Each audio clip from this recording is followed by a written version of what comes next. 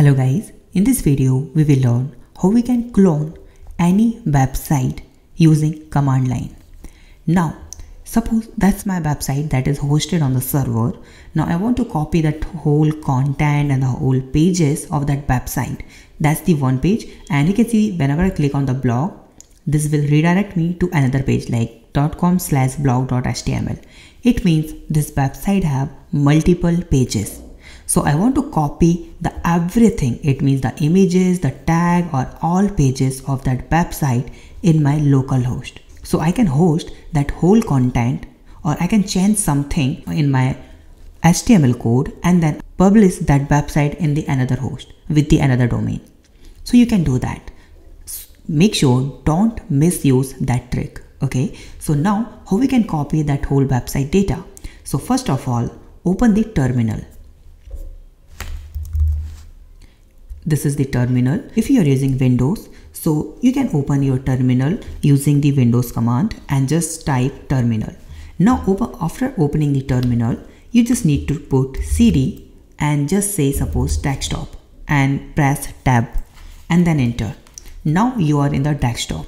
Okay. Now we have to save our website, that live website, this one live website in our desktop.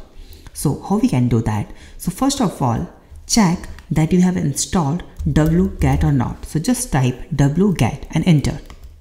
Here you can see the missing URL, users, option and URL. It means this one Wget is installed on my MacBook. But if you are using Windows or if you don't have Wget, or this will say that we can't recognize Wget in the Windows. So what you need to do, you need to download that Wget. So how we can do that? So it's simple. You need to open that website or just search on Google, download Wget for Windows and then enter, and you will find that website. I will give you that website link in the description. Open that website.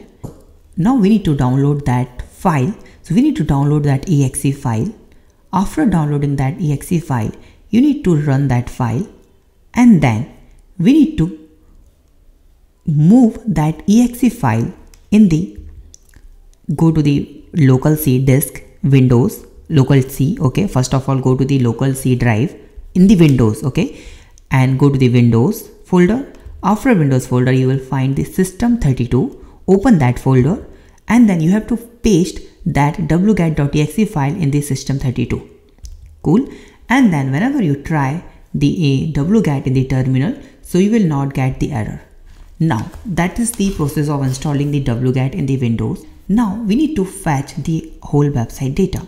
So first of all, we just need to type wget, then dash then mirror space dash then convert dash links then space then dash weight equal to. So mirror, this will deep into your website, and this will fetch all the CSS, HTML and everything. Okay. And then this will convert all links, and this will for our server response time. Now we just need to enter our URL.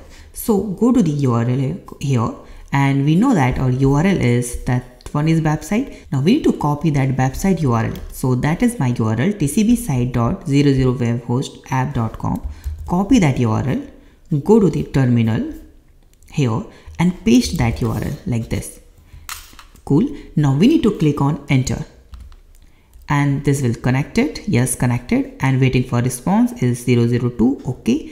And this will take sometimes 5 minutes, sometimes 3 minutes, depend on your internet speed and depend on website data, because this will fetch the whole website data. It means this will download that image, that content and all these images, all these product images and everything A to Z. This will copy the CSS file also. So wait some seconds and let's see what's the output in our localhost. So you can see that is file is completed, converted links in 14 files in 0.3 seconds. The whole website is completed. That's the log. Now let's move to the desktop. You can see that we are in desktop. Okay. Now go to the desktop and here you will find TCP site 00webhostapp.com.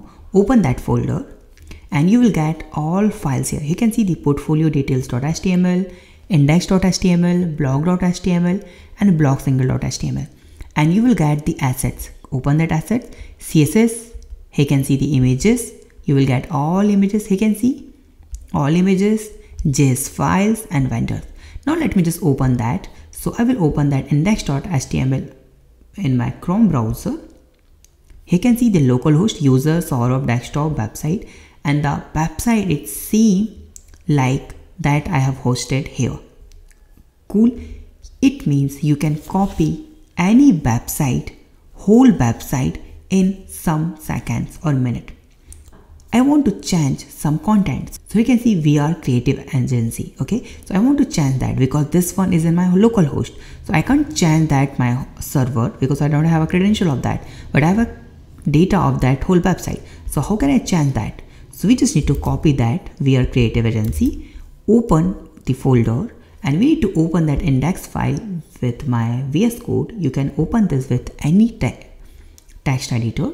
Open this, and that's the HTML code. Just find that text. Where is this? This one is here. Now we just need to change it to like the coding bus.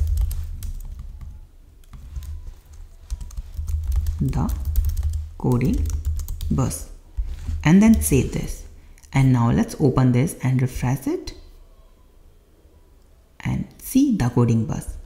Cool. So that is our totally our own website. You can go to the blog.html, an entire page and everything, every images is we have everything.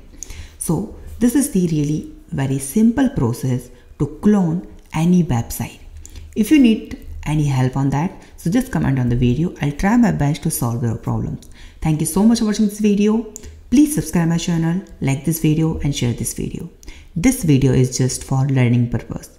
Have a nice day. Be safe. Bye bye.